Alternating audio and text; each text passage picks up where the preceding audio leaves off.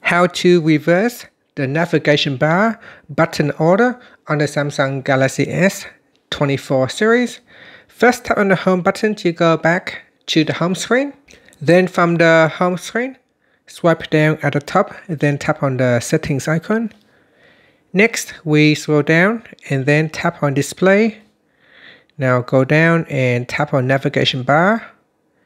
Next, in here, tap on buttons and then tap on more options. And in here, in the button order section, you can choose the top order or the second order. So if you choose the first option, that will show the recent button on the left, the home button in the middle, and the back button on the right hand side. And we can reverse the buttons by having the back button on the left, the home button stays in the middle, and the recent key stays on the right hand side. And that's it. So that is how you can change the navigation bar button order on the Samsung Galaxy S24 series.